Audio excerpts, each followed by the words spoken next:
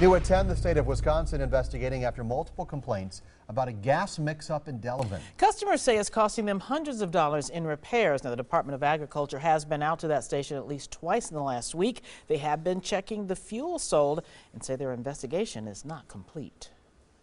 Within hours of filling up her tank at Uncle Buck's BP in Delavan, Molly Rice says her truck started acting up.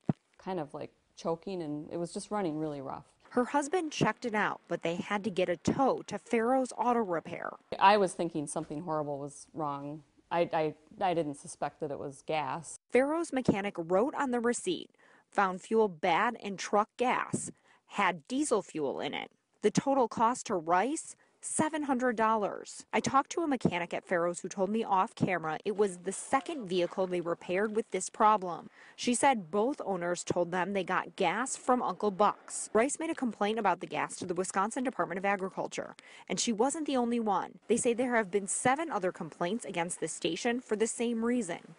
Investigators went to Uncle Buck's and found the diesel fuel was tainted. The tanks were shut down and flushed over the weekend.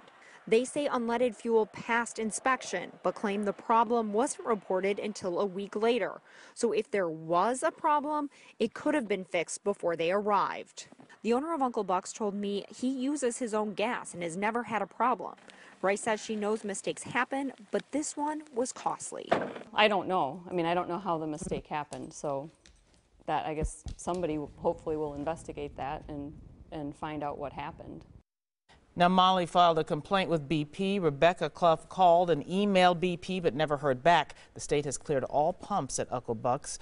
They say an investigation into unleaded gas will continue for at least another week.